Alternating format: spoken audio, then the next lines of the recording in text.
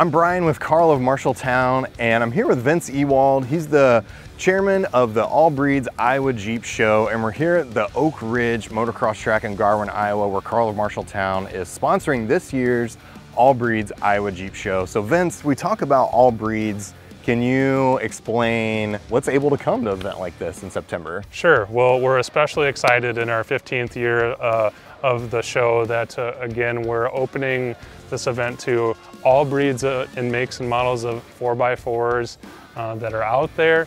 And this is something we've been doing from the beginning, and that includes Jeeps, Broncos, Land Rovers, Scouts, Blazers, anything that you can think of that is in the 4x4 category.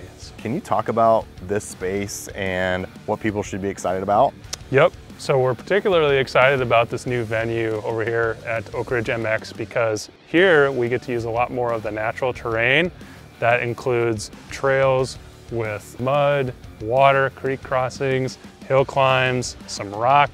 So anyone from a very much stock Jeep with little modification or no modifications to the most highly modified rigs or buggies will find something fun to do here at Oak Ridge. Right on.